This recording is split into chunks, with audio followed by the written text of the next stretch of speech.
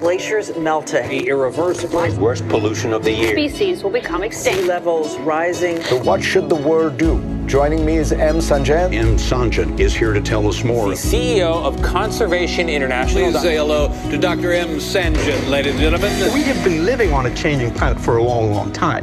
This change is just going to happen fast. What's happening to our planet is a bigger threat than any disease. There's no question we've got a problem. Changes like this have brought down civilizations. What could this mean for us? Can you bring nature's voice to the table and change the way we live? Every year, we're a little closer to solving the puzzle.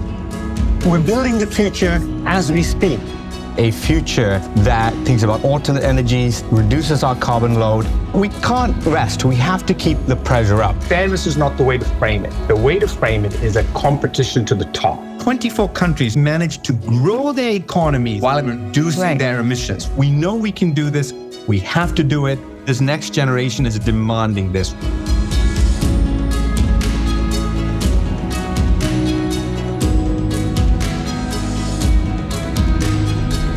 This is not just a plan to save the planet. It really is to save ourselves.